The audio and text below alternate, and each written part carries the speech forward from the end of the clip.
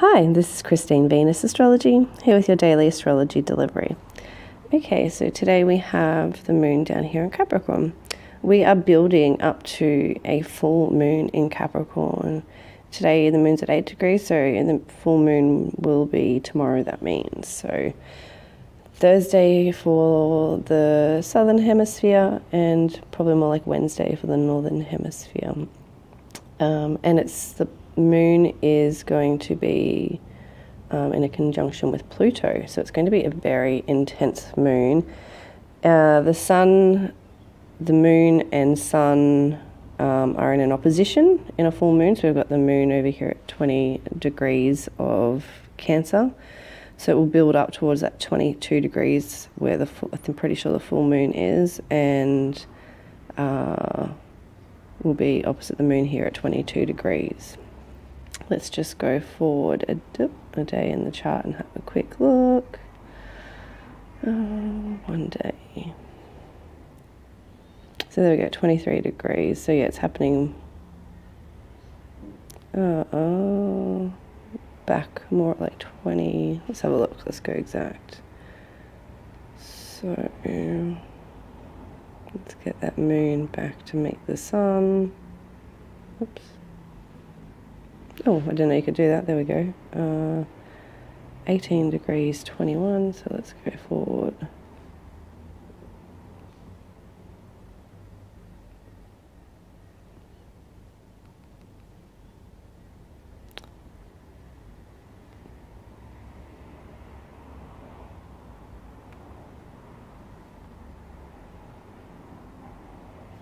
Okay, so it's actually at 21 degrees, so it's in a wide conjunction with Pluto in Capricorn then. Oops, where's my pen? But that full moon is the closest one to Earth all year, and being on that Tropic of Capricorn and the Tropic of Cancer, there's that angle. That's and it's going to be the most intense, and it's a very powerful being so close to Pluto there too. The moon is a reflection. It's our feelings and emotions, our internal self, it's our environment, and then that Pluto is all about transformation and change and destroying things and bringing up secrets and power struggles and trauma so it can be healed.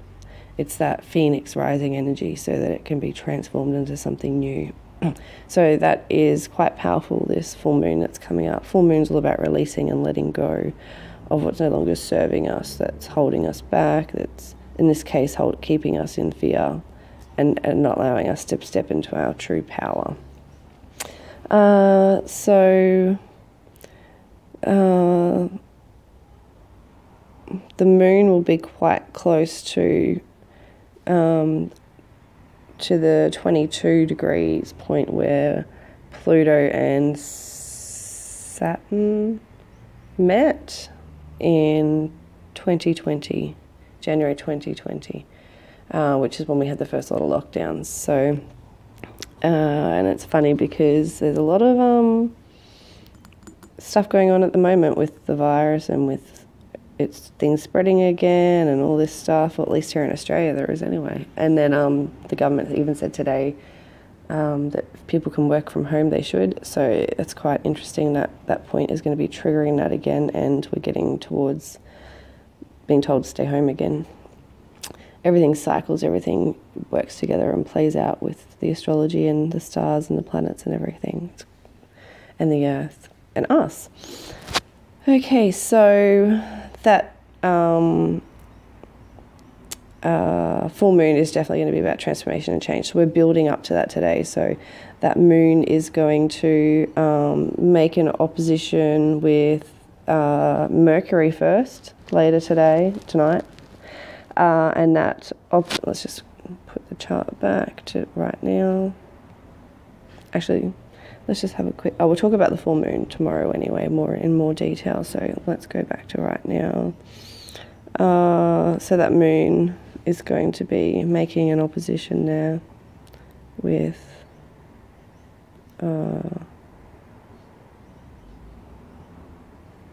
Mercury. Oops. 15 degrees later today, tonight. So that moon, so that's,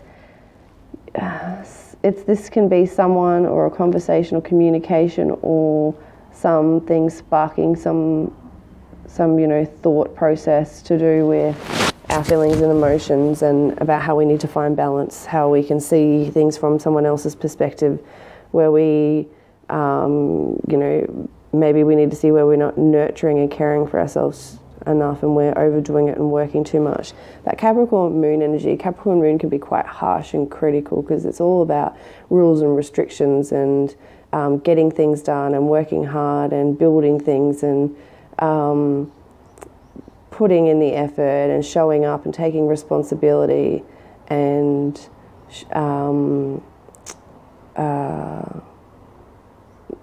that's pretty much, yeah. So it's authority, and yeah. So and it's our goals and what we're working towards, that sort of stuff. So it's very much that energy of just that Saturn energy basically. So it's all about hard work. So, and that's Mercury energy. So that Cancer energy is the opposite. It's all about self-care and nurturing and looking after the self, and that feminine receptive energy where it's about being intuitive and being more in a relaxed receiving state and not being so go masculine energy, having to get things done and have so much structure and routine and all of that stuff. It's more about flowing and taking things as they come and stuff like that. So those two energies, it's very much, the moon in opposition with Mercury. It could be someone telling us we need to have more self-care and rest and nurture ourselves more or something like that, versus, working too hard and burning out and stuff like that, or the other way or whatever. There can be some kind of conversation around something like that possibly. Even where we're, pushing too hard or something. What else? It's currently in a square with Jupiter. So Jupiter's expanding all those sorts of things right now. So anytime Jupiter touches something, expands it. Jupiter's here to expand things, to grow things.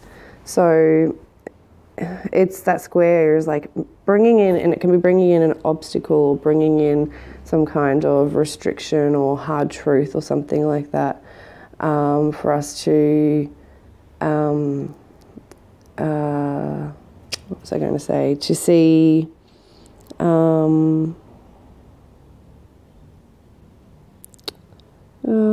lost my thought with that.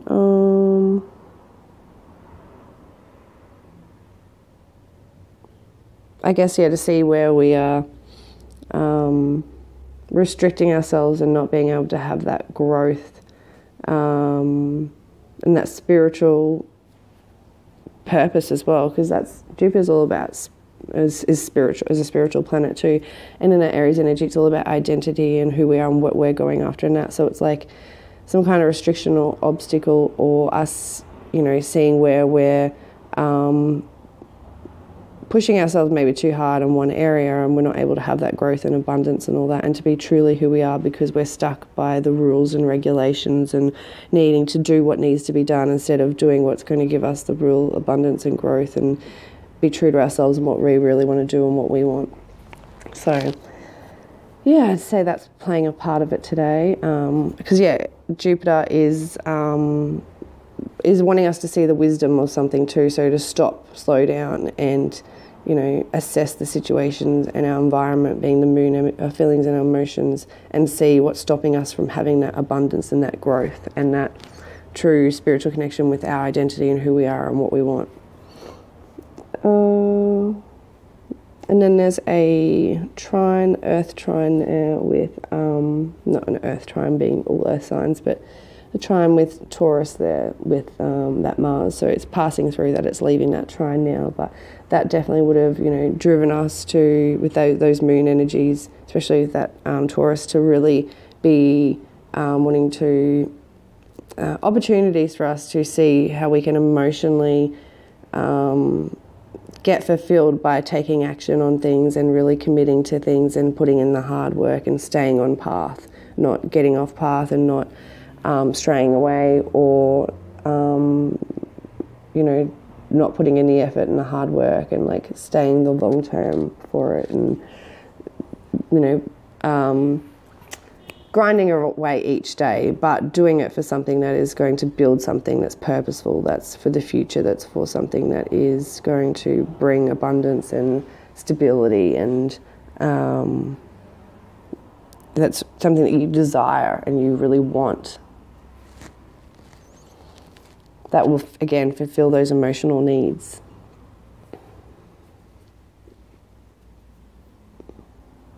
So it also can be, all this energy can be triggering us in like things about our reputation and society and the world, and like what we're building and what kind of legacy we have and stuff like that as well can be triggering.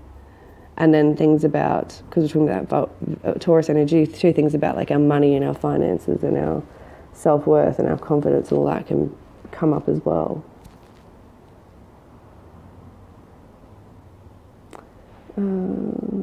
Okay, I think that's about it. I'll leave that for today. But building up to that Capricorn full moon, it's going to be more intense with that Pluto energy there, and being just a Capricorn in general. It's harder to express the feelings and emotions with that Capricorn energy. It's the opposite sign of where the moon is naturally comfortable and in its home sign, which is in Cancer. So being in Capricorn, it's in a Saturn energy. It's not as comfortable. It's can't be as expressive with its feelings and emotions because it's more serious and feels more burdened with responsibility and having to do the taskmaster Saturn and show up and be on time and all that stuff, and not waste time, things like that, when all we want to do is just nurture and tune into ourselves and our intuition and what our body needs and what we really need and what we really want. That's going to bring that emotional contentment.